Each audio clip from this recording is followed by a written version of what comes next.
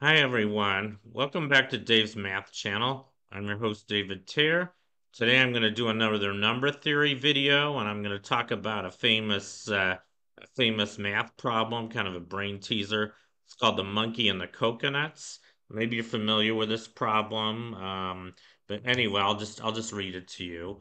So you have five sailors that arrived at a desert island that has only coconuts and one monkey.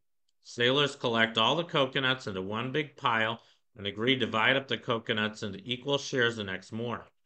However, during the night, each sailor wakes up one at a time, afraid to trust the others, and decides to take his share secretly. So each sailor takes one-fifth of the coconuts and hides it. Each time there is one coconut left, and the sailor gives that coconut to the monkey. In the morning, they divide what's left of the pile into equal shares, and there's still one coconut left for the monkey. So the question is, how many coconuts were there in the original pile? So this is an interesting exercise, and it involves the Diophantine equation. I'll show you how it works. So let's here's the problem. Here's another picture of the problem. Here's the five sailors. I'm going to call them A, B, C, D, and E. And actually, that's their shares. So that's how many coconuts they take in the night. So there's N share. I didn't write down N, but the total number of coconuts that start in the pile they start with is N. And then the first sailor gets A coconuts in the night. That's his share. Leaves one for the monkey, and then the next sailor takes B.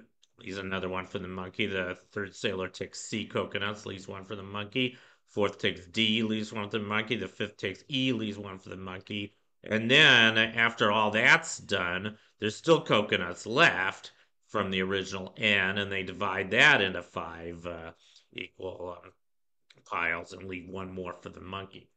I'm going to call the number that's left F. So we can set up a bunch of equations to represent what's going on. So since each sailor is taking one-fifth of the total amount of coconuts left, the first sailor A, he just takes one-fifth of the total. So that's going to be n over 5, but then there's one left, so we have n equals 5a plus 1.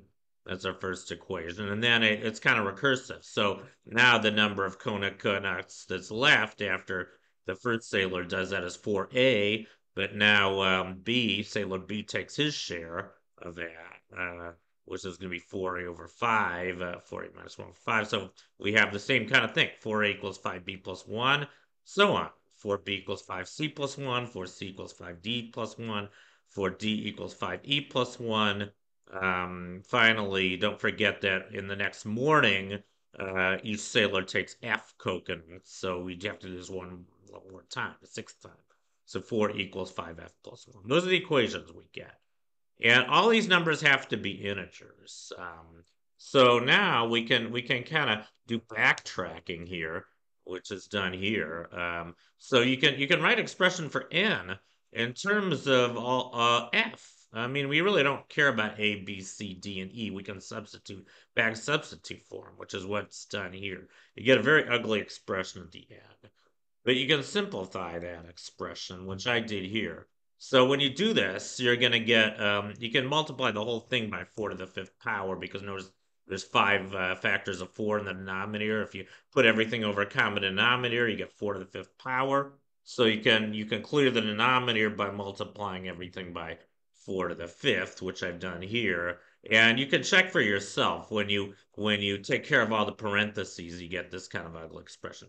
So 4 to the 5th n is equal to 5 to the 5th f plus this ugly quantity, 5 to the 5th plus 4 times 5 to the 4th plus 4 squared times 5 cubed, so on up to 4 to the 5th. And you can actually use the finite geometric series formula to simplify this these numbers on top. It's just 5 to the 6 minus 4 to the 6 over 5 minus 4, but 5 minus 4 is 1. So you're going to get 5 to the 5th, you're going to get 4 to the 5th n equals 5 to the 5th f plus 5 to the 6 minus 4 to the 6. Well, now we can do something clever. We can use modular arithmetic. So notice that if we don't care about these factors of 5 to the 5th. If we only care about the remainder after we divide by 5 to the 5th, you get 4 to the 5th n is congruent to 4 to the 6th, minus 4 to the 6th. That's this last factor. That's the only one that's not divisible by 5 to the 5th. So you get 4 to the 5th n is congruent to minus 4 to the 6th modulo 5 to the 6th. But now notice that both the left and right sides are divisible by 4 to the 5th. So we can divide by that because 4 to the 5th is relatively prime to 5 to the 5th. When we do that, we get n is congruent to minus 4 modulo 5 to the 5th. And what that really means is that n is a multiple of 5 to the 5th, an integer multiple of 5 to the 5th minus 4. That's the general solution. I put in this box here. So the general solution is n equals 5 to the 5th k minus 4, where k is some positive integer. It could be any positive integer. Smallest solution we get is going to be the solution we get when we plug in k equals 1. So when we plug in k equals 1, we just get 5 to the 5th minus 4, which works out to be 15,621. That's the smallest possible number of coconuts we could have started with to get this solution. Seems like a lot of coconuts, but we're doing a lot of modular arithmetic here. I mean, it's kind of unusual. You're going to have one remainder 1 6 times. So that's probably why this number is so big. But anyway, I think it's an interesting problem, and it involves a little bit of modular arithmetic. So that's just one of the techniques we can use to solve Diophantine equations, which this problem involves. So anyway, that's the solution to this problem. And that concludes my video for tonight. Thank you for watching. Long live math, and I'll see you guys next.